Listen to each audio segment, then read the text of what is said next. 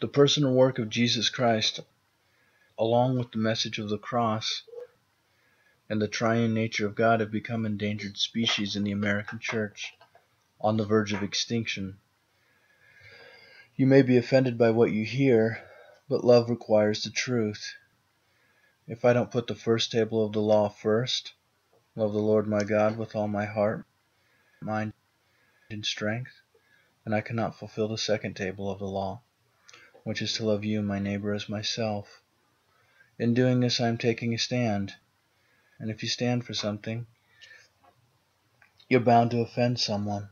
And before you say being offensive isn't being Christian, I would point out that Jesus Christ doesn't fit into America's politically correct cultural Christianity that tolerates heresy and opposition to Scripture. Ephesians 5:11. Have nothing to do with the fruitless deeds of darkness, but rather expose them. Matthew 23, verses 27 and 28. Woe to you, teachers of the law and Pharisees, you hypocrites! You are like whitewashed tombs, which look beautiful on the outside, but on the inside are full of the bones of the dead and everything unclean. In the same way, on the outside you appear righteous, but on the inside you are full of hypocrisy and wickedness. Matthew 23:33. You snakes, you brood of vipers, how will you escape being condemned to hell? Mark 11:15 through 19. On reaching Jerusalem, Jesus entered the temple courts and began driving out those who were buying and selling there. He overturned the tables of the money changers and the benches of those selling doves, and would not allow anyone to carry merchandise through the temple courts. And as he taught them, he said, Is it not written, My house will be called a house of prayer for all nations? But you have made it a den of robbers. The chief priests and the teachers of the law heard this and began looking for a way to kill him, for they feared him because the whole crowd was amazed at his teaching. Make no mistake about it, Jesus Christ was offensive. He was controversial. John 8:59. Then they took up stones to throw at him, but Jesus hid himself and went out of the temple, going through the midst of them, and passed by. The most popular ministers in America are those who claim gain is godliness. 1 Timothy 6:5. Perverse disputings of men of corrupt minds and destitute of the truth suppose that gain is godliness. From such withdraw yourself. Revealing that the American church is full of people who listen to those who tell them what they want to hear. 2 Timothy 4:3. For the time will come when people will not put up with sound doctrine. Instead, to suit their own desires, they will gather around them a great number of teachers to say what their itching ears want to hear.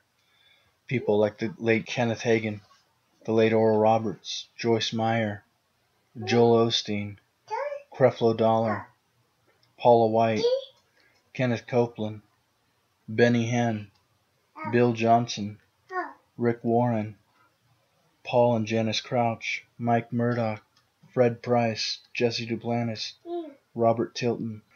Is it wrong to call heretics out by name? 1 Timothy 1:20. Among them are Hymenaeus and Alexander, whom I have handed over to Satan to be taught not to blaspheme.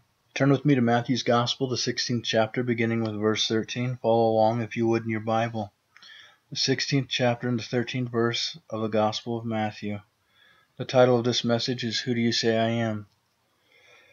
Matthew 16:13 through 17. When Jesus came to the region of Caesarea Philippi, he asked his disciples, Who do people say the Son of Man is? They replied, Some say John the Baptist, others say Elijah, and still others Jeremiah or one of the prophets. But what about you, he asked, Who do you say I am? Simon Peter answered, You are the Christ, the Son of the living God. Jesus replied, Blessed are you, Simon, son of Jonah, for this was not revealed to you by man, but by my Father in heaven. Now people had impressions of Jesus Christ that led them to identify him as John the Baptist, as the prophet Elijah, and still others just as the prophet Jeremiah or one of the prophets. But Jesus wanted to know, Who do you say I am? Jesus asked this question to you and I today, just as he asked his disciples in ancient Israel. And today, just as then, people have impressions of Jesus Christ that lead them to identify him as just a prophet, such as in Judaism and Islam. Secularists identify him as unnecessary to the affairs of the state or in formal education. Humanists identify him as a superstition of the unthinking, as irrational. Epicurists identify him as contrary to the highest good, being pleasure. In universities today, Jesus Christ is dismissed as a myth. a fable that hinders the intellectual growth that higher education requires. Evolutionists consider him to be a lie, and evolutionists who know that he is a historical figure consider him to be a liar. In Jesus' own day on earth, he was identified as a blasphemer, who people picked up stones to kill when he identified himself with the Tetragrammaton of Exodus 3:14 in John 8:58 and 59. Tetragrammaton is a Greek word meaning 4 letters or consisting of 4 letters, which are the consonants that compose the name God gave Moses, since classical Hebrew has no vowels. John the Baptist identified him as the Lamb of God who takes away the sin of the world. A rich young ruler identified him as a good teacher. A master of a synagogue identified him as one who breaks sacred law. A Pharisee identified him as a teacher from God. Oppressors of the poor stealing in the temple identified him as someone to fear, seeking a way to kill him. And a thief condemned to death identified him as salvation. As a child, I received instruction both in the Bible and the Talmud. I am a Jew. I am enthralled by the luminous figure of the Nazarene. No one can read the Gospels without feeling the actual presence of Jesus. His personality pulsates in every word. No myth is filled with such life. Albert Einstein. I know men, and I tell you that Jesus is not a man. Superficial minds see a resemblance between Christ and the founders of empires and gods of other religions. That resemblance does not exist. There is between Christianity and other religions the distance of infinity. Napoleon Bonaparte. I am an historian. I am not a believer, but I must confess as a historian that this penniless preacher from Nazareth is irrevocably the very center of history. Jesus Christ is easily the most dominant figure in all history. H.G. Wells. A man who was merely a man and said the sort of things Jesus said would not be a great moral teacher. He would either be a lunatic on the level with a man who says he is a poached egg, or else he would be the devil of hell. You must make your choice. Either this man was and is the Son of God, or else a madman or something worse. You can shut him up for a fool, you can spit at him and kill him as a demon, or you can fall at his feet and call him Lord and God, but let us not come with any patronizing nonsense about his being a great human teacher. He has not left that open to us. He did not intend to. C.S. Lewis. The question for all of us today is, who do you say Jesus Christ is? Today, information is at your fingertips like never before. You can learn about beliefs from the comfort of your own home without needing to step foot in a temple or to approach a believing member.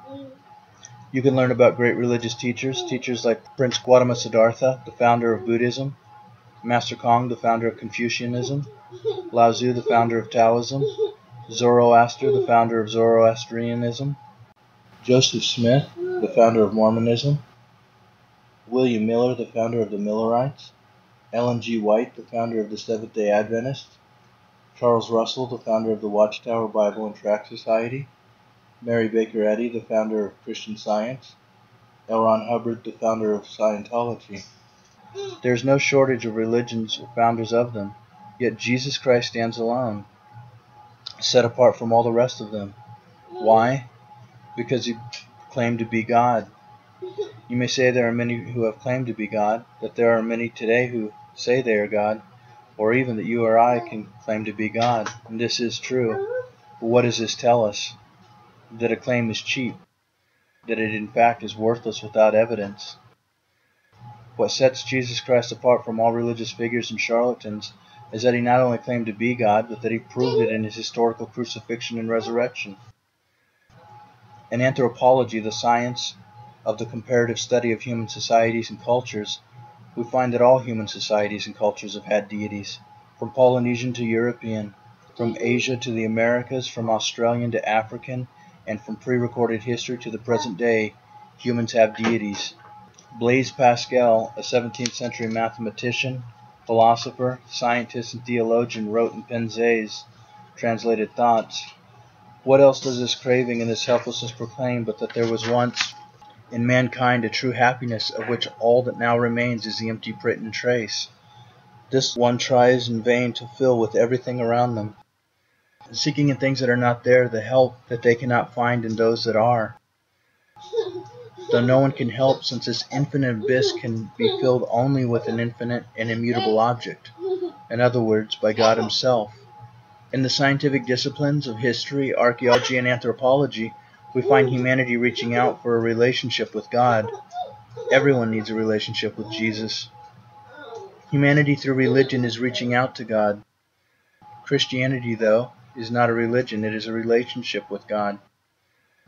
In the message of the cross, we find what we cannot find in religion, God reaching out to us. Let us look at who and what Jesus identified himself as.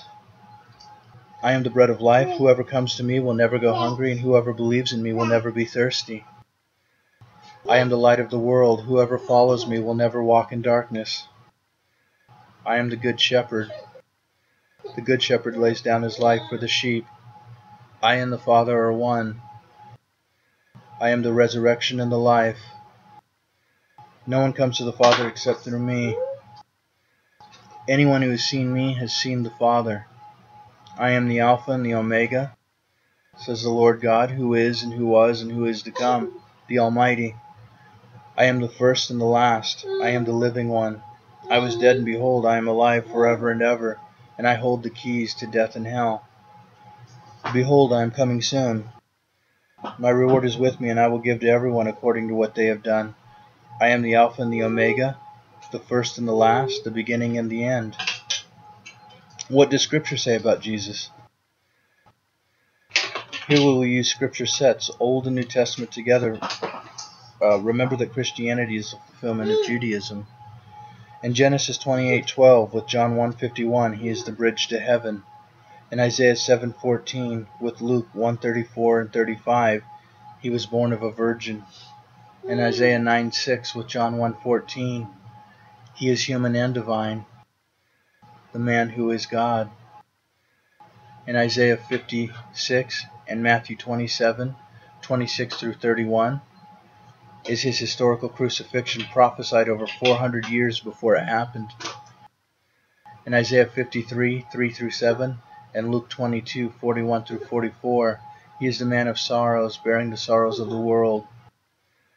In Jonah 1:17 with Matthew 12:40 is his historical death and resurrection, and in Zechariah 12:10 with John 19:34 through 37, his body was pierced. Now we will look at what the New Testament scripture says about Jesus in the Gospel of John. In the beginning was the Word, and the Word was with God, and the Word was God. The Word became flesh. Thomas, a first century Jew, called Jesus his Lord and his God without rebuke from Christ, his rabbi. Acts says that God purchased the church with his own blood. Philippians says of Jesus, being in very nature God, he didn't count equality with God something to be used to his own advantage. Rather, he made himself nothing by taking on the very nature of a servant, being made in human likeness, being found in appearance as a man. Colossians says, in him the whole fullness of deity dwells bodily. And in Hebrews, but of the Son he says, your throne, O God, is forever and ever. The scepter of righteousness is the scepter of your kingdom. To recap, we see that from Jesus' disciples were varied responses as to who he is, including things that others said about him, just as you have heard from others, including from those quoted in this message. One of Jesus' disciples answered from personal experience with him, which you also may or can through a relationship with him. In closing, we see in Scripture that Jesus Christ is 100% human, that he sleeps, for instance, in the boat in Mark 4:38. We see thirst in John 4:7. We see he hungers in Matthew 4:3. We see him suffering from sorrow in Mark 14:34, and he dies in Luke 23:46. We see also in Scripture that Jesus Christ is 100% deity, or God. In John 1:1, we find that the Word was with God, and that the Word is God, and that in John 1:14, the Word became flesh. In John 8:58, he identified himself as God. In Philippians 2:6 through 8, he was God who became a human being to die on the cross. In Colossians 2:9, in him the fullness of deity dwells bodily. And in Revelation 1:8, he is the Alpha and the Omega. In Revelation 2:8, he is the first and the last who died and came back to life. And in Revelation 22:12, 13, and 16, he is the Alpha and the Omega, the first and the last, the beginning and the end. We find in Jesus Christ the greatest mystery of all. the man who is God, the infinite and the finite, God and humanity one in Christ Jesus. Who and what Jesus is, as well as what he did, are the measuring rod for discerning his gospel from all other ones, and him from all other Christs. If you've heard the Holy Spirit speaking to you, offer to you is a privilege to allow the Holy Spirit to continue to speak to you on who Jesus Christ is.